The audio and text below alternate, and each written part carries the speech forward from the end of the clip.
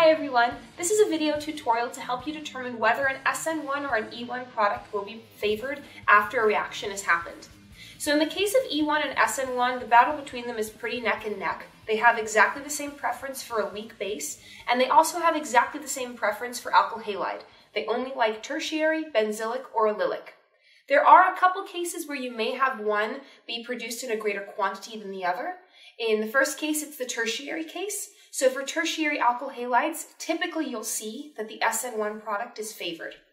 The second factor that comes into play is temperature. Usually the higher the temperature, the greater the preference for an E1 reaction is.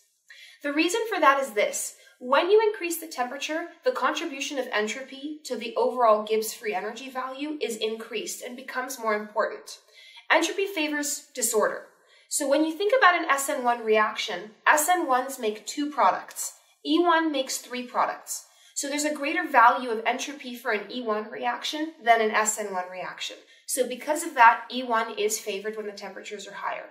And those are the cases you'd have where you might be able to see one preference over the other for an E1 versus an SN1.